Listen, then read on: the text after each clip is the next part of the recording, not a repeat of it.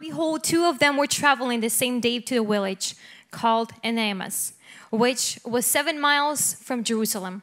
And they walked together, and all these things which has happened. They talked together and they were conversating all the things that just happened with Jesus just got resurrected, and they were doubting that he was resurrected. Number 13 or 15. So it was while they conversed and reasoned that Jesus himself drew near and went with them. But their eyes were restrained, so they did not know that it was him. Let me give you a little bit background story to those who are new to the Bible. So what happened before this event? These two men were coming from Jerusalem to a small city. But before that, what happened was Jesus came on this earth. He had disciples, he had crowds, he had miracles. These guys have seen him heal the blind, the lame walking, the leprosy being cleansed. And they saw all these miracles that have happened in this time. He saw him multiplying bread. I mean, it was amazing and incredible. And they were part of this clique.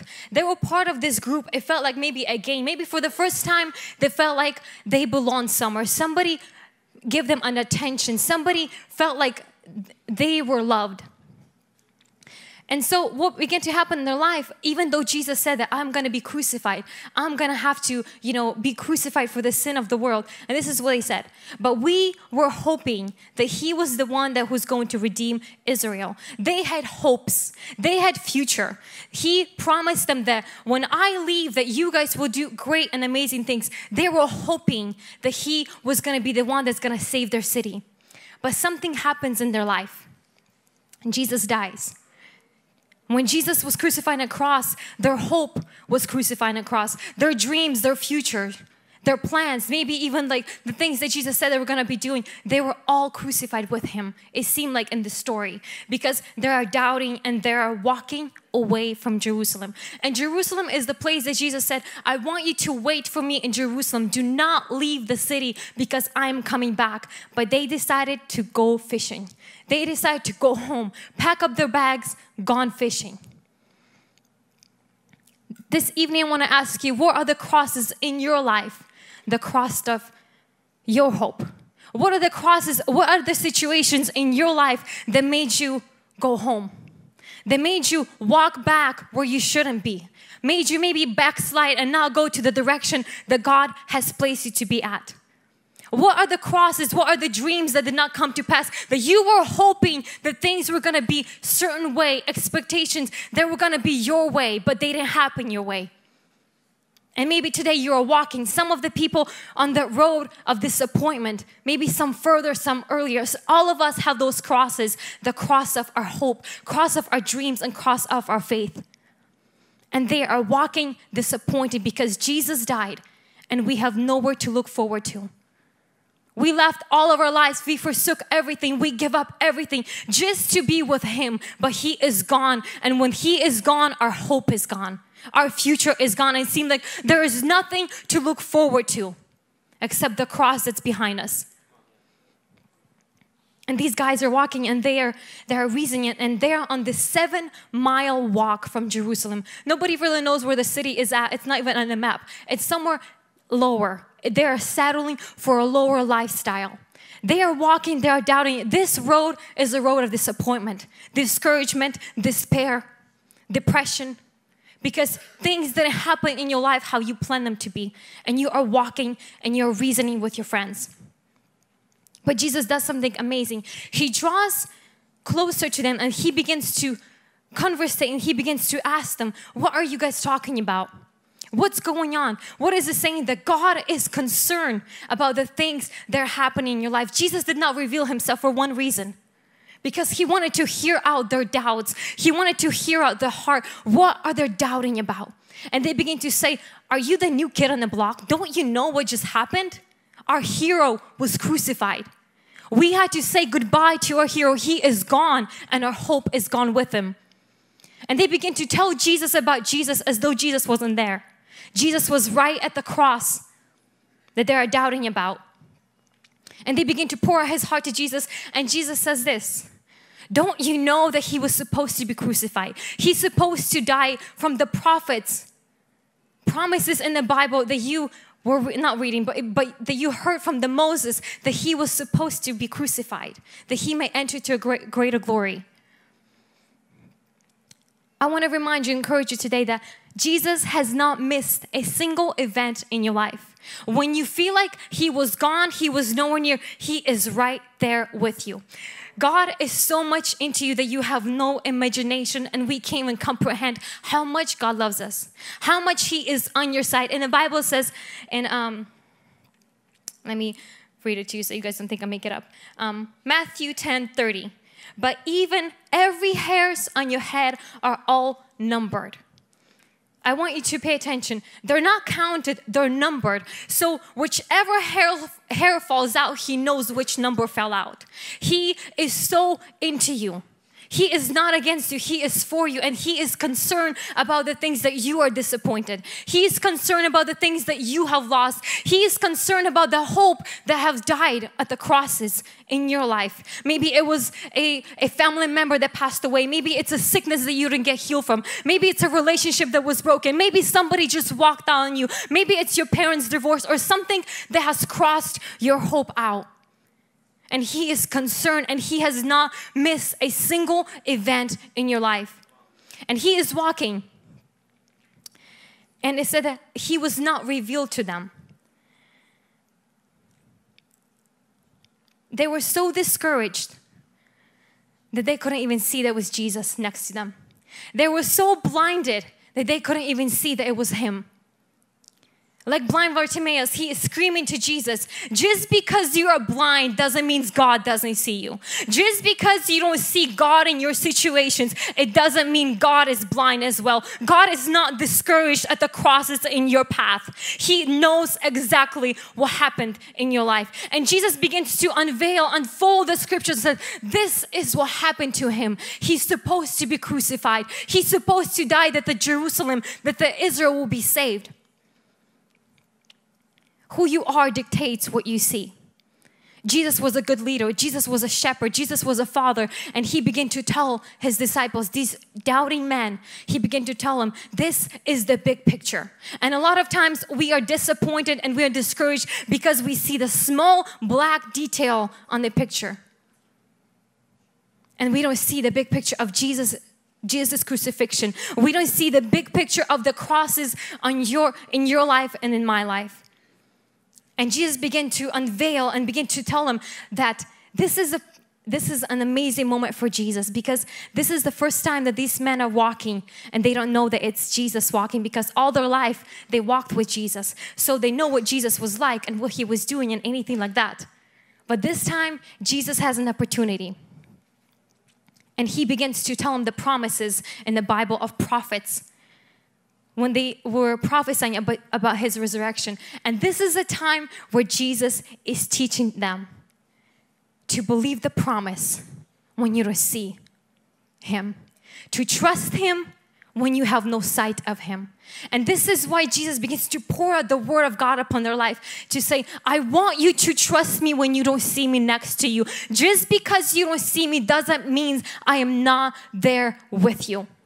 Can you trust him when you don't feel him, when you don't see him, when you don't see his hand healing, when you don't see his hand multiplying the bread, or when you don't see his hand opening the eyes? Can you still trust him when you don't feel nothing in your life?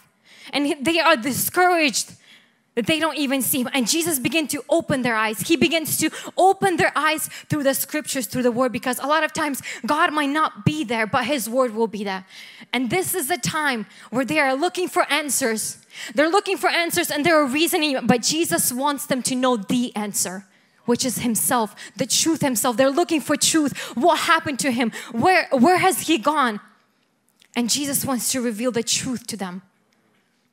They're walking the road, and it was a 7-mile walk. And at the end of the road, it was almost, as in the Bible said, it was almost end of the day, and they invite him in. They wanted to continue conversation with him. They invite him in. Jesus, he insisted that he was going to keep walking by himself, but they insisted that he was going to be invited in. I want to tell you one thing, that God is never going to force himself into your life.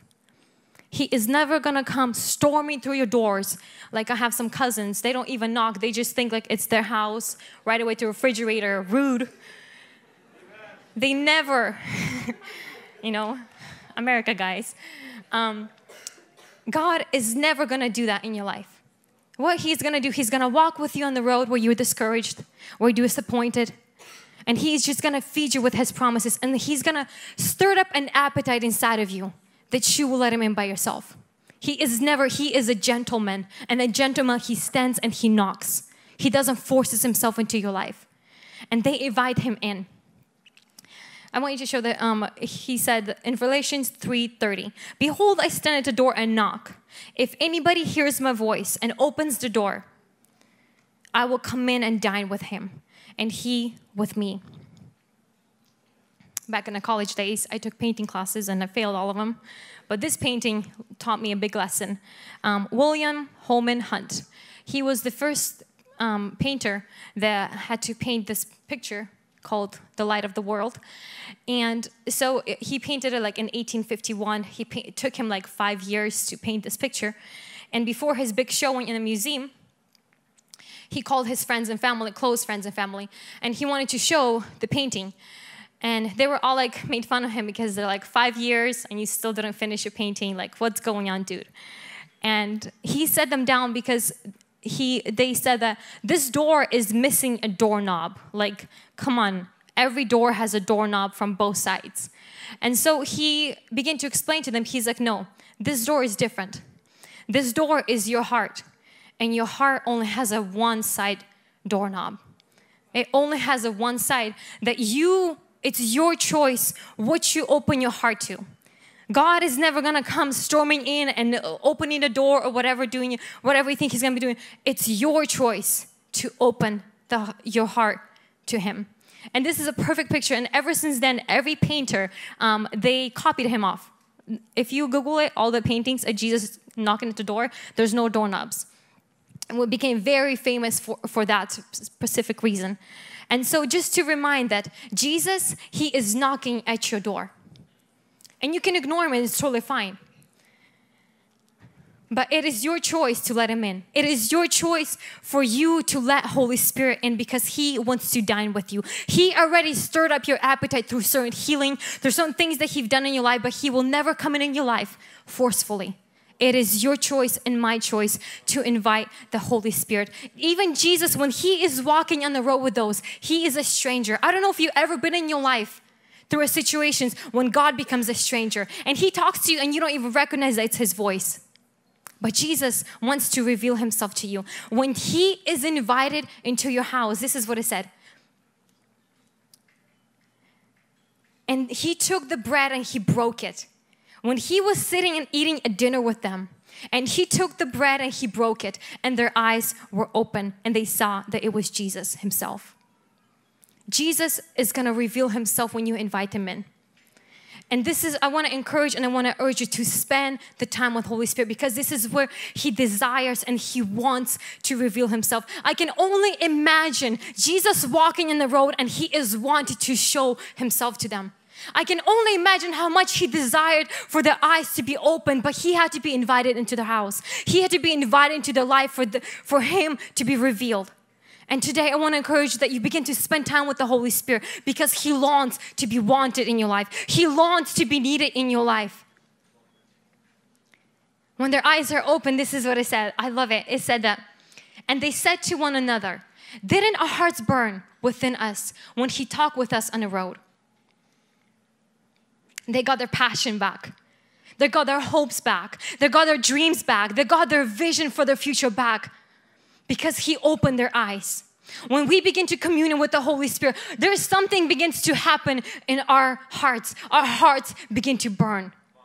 When Moses, now they're realizing that the road of 7 miles that we just walked with Him, it was a holy ground. Because when God encounters Moses and there is a burning bush, He said, take your shoes off because where you are at, it is a holy ground. They begin to recognize it was Him all this time.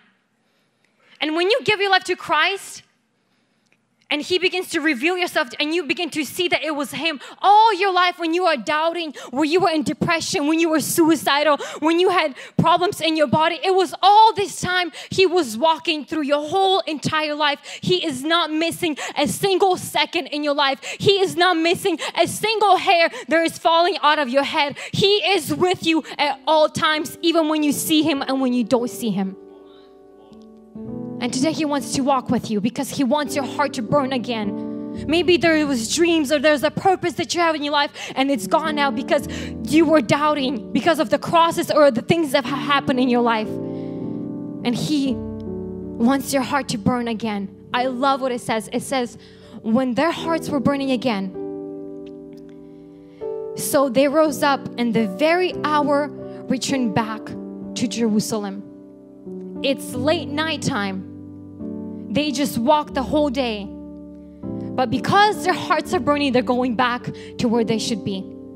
They're going back to the place where Jesus said, you go and you wait for me because my presence, because I will come again in Jerusalem.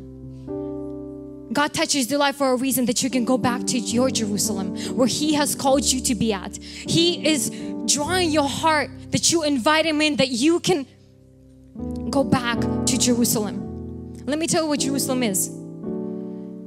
Jerusalem is a place of promise. In Acts 1:4, and being assembled together with them, He commanded them not to depart from Jerusalem, but to wait for the promise of the Father, which He said that you have heard from me.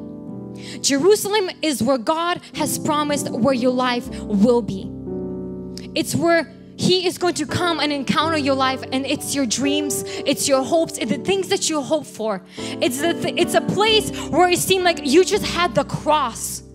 It seemed like the place is already crossed out because there's already been death. How can I go back to the places where things have died? But God says, I want you to stay in spite of what happened. In spite of the events that have happened in your life, I want you to stay with me because I am coming back again in a greater glory. Don't leave my place of promise. Don't leave my word because I have promised you that I'm coming back in a greater glory. In spite of what you feel, in spite of what you already saw back there, that you return to your Jerusalem. It's a place of promise where He has promised that your dreams will come back again, where your marriage will be restored, where your career, where your business will bloom again. That you get to the place of promise when you don't feel anything and when you don't see anything. Second, it's a place of presence. In Acts chapter 2 said the Holy Spirit will come and He will baptize them with the power and they will be speaking in tongues. Jerusalem is a place of promise and presence where you begin to spend time with the Holy Spirit. Well, this is a place where God wants you to experience His presence, because in His presence every mountain melts like wax. Every doubt, every storm in your life will be silenced in His presence. And maybe today you are on the road of 7 miles. He wants you to get back into His presence. He wants you to get back into the closet where you first found Him, where you first saw His healing, where you first saw His hand touching your life. He wants you to get back into His presence, because in His presence He begins to reveal Himself. In His presence He revealed and opened their eyes for them to see that He is the Messiah, that He is the risen one. Before all that, they were all doubting. In your presence, in His presence, this is where your doubts will vanish. This is where in His presence, your dreams will be resurrected. This is in your presence you will begin to live again. You will begin to have your purpose. And third of all, it's purpose. Jerusalem is promise, presence, and purpose. Acts chapter 1 and verse 8. But you shall receive the power when the Holy has come upon you, and you will be my witnesses. He's commanding them to stay in Jerusalem. Never leave that place, because it's a place of promise, presence, and purpose. That at Jerusalem you will find your purpose again. I know you lost it at the cross. I know you were so disappointed because you had to say goodbye to your hero. But you go back there into your prayer closet. You go back there and you begin to spend time with Him, because you will find your purpose again. Even when you felt like it was gone. Even when you felt like it's gone, it's dead, it's long time buried. Don't worry, don't touch it, because it's going to sink. No, He said, go back to Jerusalem. And today, maybe your dreams have died. Maybe the things that, you moved here from another state, or you switched churches, and you were so excited because these Hungry Gen people, they were going somewhere great, and something along the road happened in your life that you begin to lose focus. You begin to be discouraged. Disappointments come when you begin to look at a different picture than you should be looking at. Disappointments come when you begin to have expectations and they're not met, and something happened and you begin to lose your fire. And you begin to pack your bags. Yes, you're still coming to church. Yes, we still see you, but we don't see you at your prayer closet. Jesus no longer sees you in His presence. Jesus no longer sees you at His promise, at His word, when you used to highlight and date and everything, because God used to speak to you, but not anymore. Nobody sees that in your life anymore. You're still walking, you're still coming to church, but there's no life on the inside of you. There's no fire burning on the inside of you. Today I want to encourage you that you go back. Let God stir up your heart once again. That you go back and you begin to unpack your bags, because this is your life. This is what He called you for. He said that you will be my witnesses. This is your purpose. You can't live your purpose unless you know His promise for your life, and unless you begin to spend time in His presence. In His presence where you will find your life again. In His presence where your fire will begin to burn again. And God is calling you today, come back to Jerusalem. Jerusalem is your home. It's not your homies. It's not the crowds that led you into drugs and sin. It's Jerusalem that's going to restore your life, because I am coming back, and I am coming to a place of Jerusalem. And if I am coming to the place of Jerusalem and you are not there, you're going to miss out for the very reason that I died for. And it is for you to be my witnesses. For you to witness the power that you have seen in your life. For you to witness what you have seen in my presence. That you have seen my face. And this is what I want you to tell people. What you have seen in the presence. Amen. And God is calling us today that you come back home. He's asking you. He is longing to be wanted. He longs to be wanted in your life. Amen.